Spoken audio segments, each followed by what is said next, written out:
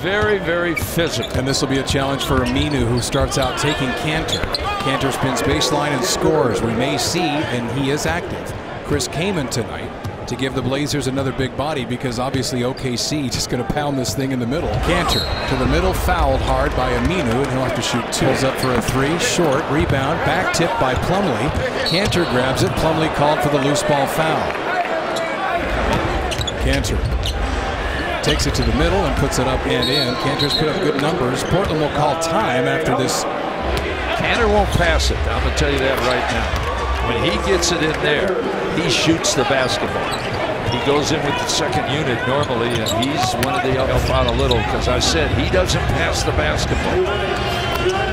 And Kanter is 5 for 6 and has 11 points. All ready for the Thunder.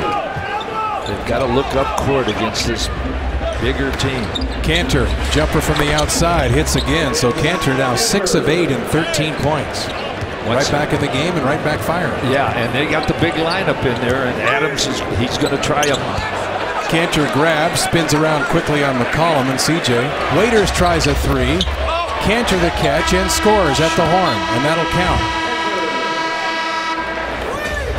Kanter floats it up and in as Adams and Ed Davis get tangled up. Adams has been down on the deck a few times. And take a look, watch to make sure on this trip. Adams may be about to test my theory in terms of not ever retaliating, as he was hot that time and kind of ran into Davis. We've talked about this some, as Kanter buries a three and then does some talking to the Blazer bench. CJ has added shots and added moves to his game. Backing down on Davis. Davis buys the head fake and gets the and one. As boy, CJ being held a little by Foy there. That's what they wanted. Kanter in transition is fouled again, and this is getting too close for comfort. The chance to clinch a playoff spot tonight. And there's another bucket for the Thunder. And that's a 19-6 Oklahoma City run. Again, he had guards wide open. Kanter lays it up and in. And with Portland winning here tonight, if OKC's wanting to face Memphis, which many teams are, this actually helps their cause.